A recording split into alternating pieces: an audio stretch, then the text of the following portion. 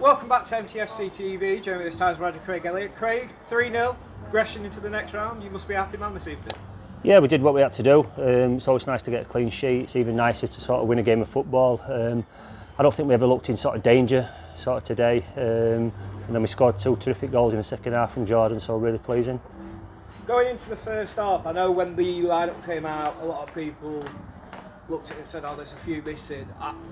From my perspective, I thought the lads that came in today stepped up and really put a case forward for themselves. Yeah, I'm not sure who was missing, to be fair, but I thought it was pretty much the same team as what we've had for previous weeks. I think we're like 4 unbeaten now. I lost 1 in 6, so we're on a decent run, scoring goals, clean sheet. So yeah, really happy.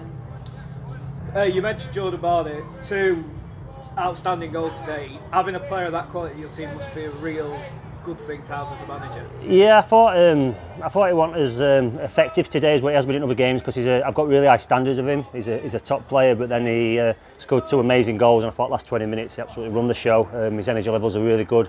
His fitness is where it should be at. I want rest of the team to be like that as well.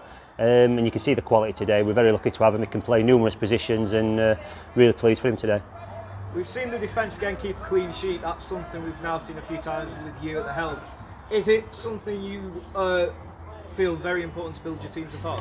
Well, I think the teams have always been built on a solid foundation, sort of keeping clean sheets. I think when you keep clean sheets, it's obvious to say, but it gives you a big chance of winning games of football. So, yeah, we've done that. It's nice to have sort of the skipper back Qualtz today. He's done brilliant, along with a few others.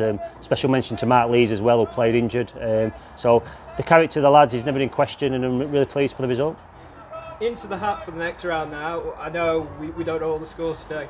Is there anybody in particular you would quite fancy testing yourself against? No, not at all. I'm not too interested really. Like I said, it's just another game today. We want to win. We want to try and keep us unbeaten as long as we can. We park that now when we go on to the next league game on Tuesday.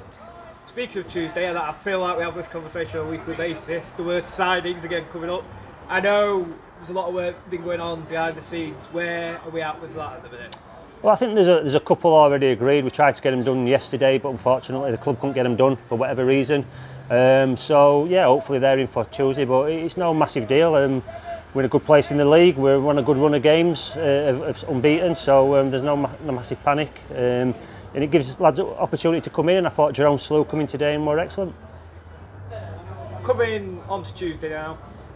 Liverpool, they are currently, I believe, at the bottom of the table, but we know how competitive a league it is. How do you prepare your players for that sort of game? Well, I think it's about preparing for this league. I think we all know this league, anybody can beat anybody on the day.